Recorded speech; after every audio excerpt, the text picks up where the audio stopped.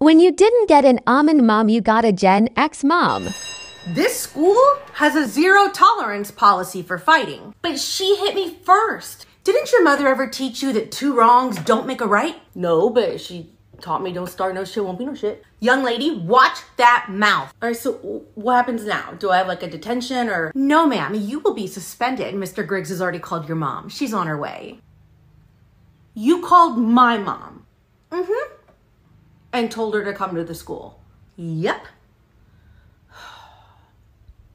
Have you met my mom? No, I haven't, but I'm very much looking forward to it. You shouldn't be. What if you just tell her what I did and let me walk home? No. Or I can take an Uber. I'll pay for it myself. That's gonna be a no as well. My dad, can you call my dad? My dad, he should be on my contact thing.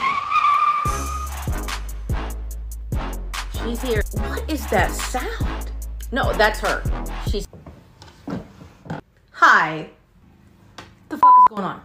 Well, your daughter here thought it was a good idea to punch another student in the face. Mom, you know she hit me first. Who'd you hit? Taylor.